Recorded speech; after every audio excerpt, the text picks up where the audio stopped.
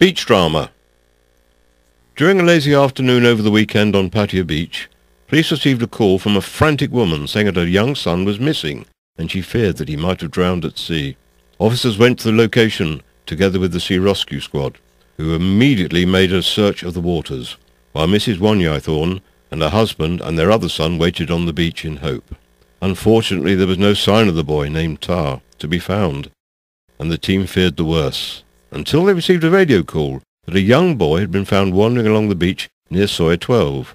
Much to the relief of everyone, the drama came to a happy ending, as a mystery boy turned out to be the missing